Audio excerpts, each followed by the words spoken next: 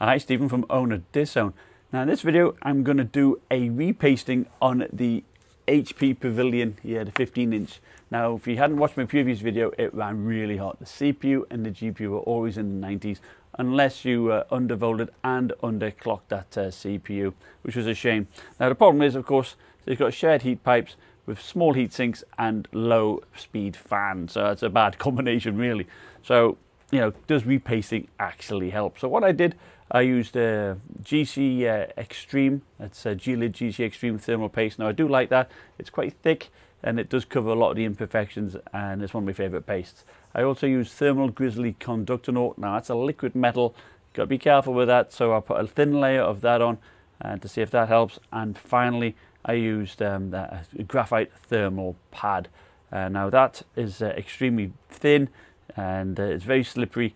So I wanted just to see if that would work. I'll put that on the CPU and the GPU as well.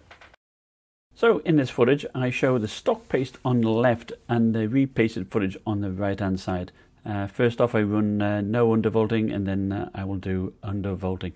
As you can see here, using the GC Extreme, it does appear that I get a higher frame rate, but notice that all correlates to a higher CPU clock rate. As soon as it drops down to say about 3200 megahertz, the frame rate does drop, so that's interesting to note. But do note that I do seem to get slightly cooler temperatures. Now switching to the liquid metal, the Conductonaut, we see much the same as the GELID Extreme. We do see a slight reduction in temperatures as well as an improvement in frame rate due to the higher CPU clock rate. That's not bad. So now finally the Graphite Thermal Pad.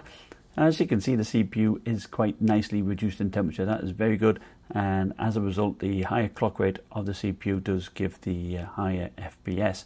Now unfortunately the GPU is higher, it's much hotter, so thus perhaps the contact isn't so good on the GPU itself. So first off, we've got the stock paste here at the bottom. As you can see, the average CPU temperature here on the i5 was 95 degrees and peaking at 98, so that's pretty high. This is without any undervolt. Now applying the undervolt, it did average 93, peaking at 96, so that did help. So that's why you needed to underclock it as well. But this is at the stock clocks. So then let's have a look at the graphite pad. The graphite pad did actually help, on the CPU for sure. Certainly on the averages. In fact, the same is true of all the different pastes I used there. Average of 84, but peaking at 98. So, once the the fans kick in, it does bring it down a bit, but it does, does peak quite high. And undervolting, the same, 85. That's and the peak temperature of 96 did help. And that's pretty much similar across the board. The graphite pad was better than slightly better than the Conductonaut, and the GELID GC Extreme was actually not bad at all. That was pretty comparable. In fact, the peak temperature using an undervolt was only 94.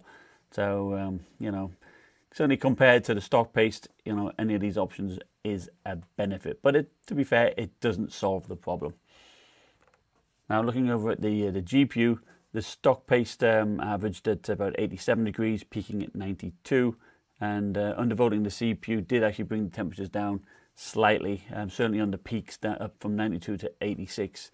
Now looking at the graphite pad, and this is an issue that Bob of All Trades mentioned, that if your heatsink is perhaps not totally flat, it doesn't make total contact because it's so thin, you may have issues. So this is I got.